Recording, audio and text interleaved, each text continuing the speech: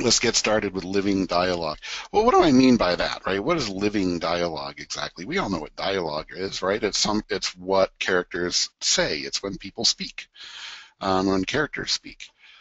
But what I mean by living dialogue, and I'm going to raise the bar for us here, and it should be raised high, let's face it, right? Nobody ever said that this thing, writing fiction, was going to be easy, and I certainly never said it. But what I mean by living dialogue is dialogue that's brilliantly crafted, perfectly vivid, exactly appropriate, layered and nuanced, but really, most of all, it just sounds right. It sounds like a person is talking, right?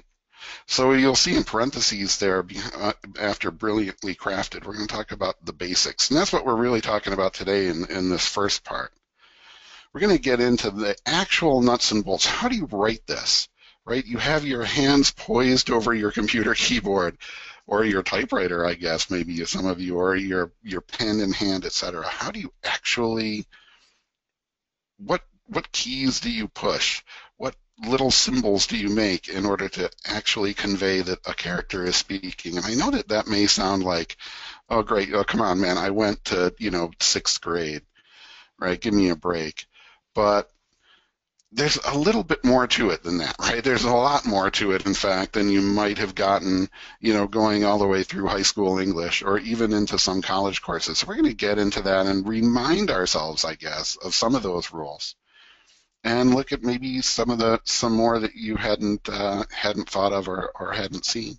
So this includes dialogue, attribution, verbs of speaking, beats. We'll talk about exactly what that means. And punctuation we'll look at as examples throughout. So where do you put the comma, where do you put the quotation marks, and so on.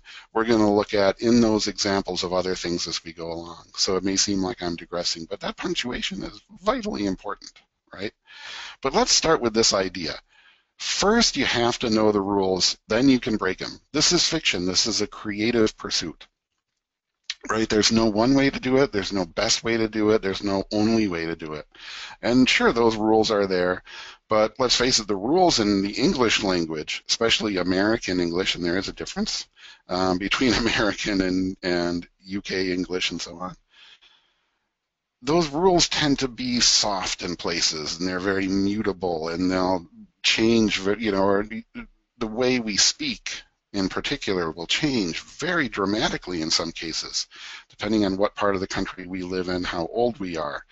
All sorts of things will affect that. And those things will affect the way your characters are speaking as well. That's stuff that we're going to get into more deeply in part 2.